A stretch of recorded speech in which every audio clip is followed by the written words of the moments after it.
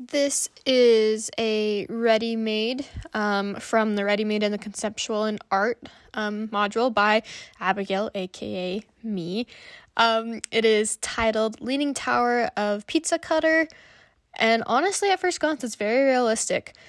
First thing I noticed is the colors, and that it looks like two separate objects, but because the colors are similar, it makes the sculpture look like that it is all one thing rather than two separate objects.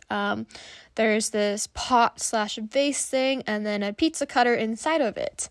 The brown color of the two objects are very similar, and it makes the piece look solemn and very neutral, almost like the artist wants you to form your own opinion on what is happening and how this was made.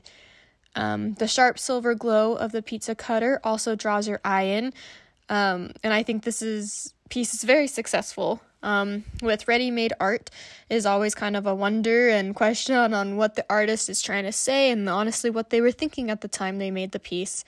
But I like how simple this piece is and how it uses common items to create something new. And I think that's what the artist is trying to say, that anything can become art if there is a purpose behind all the objects.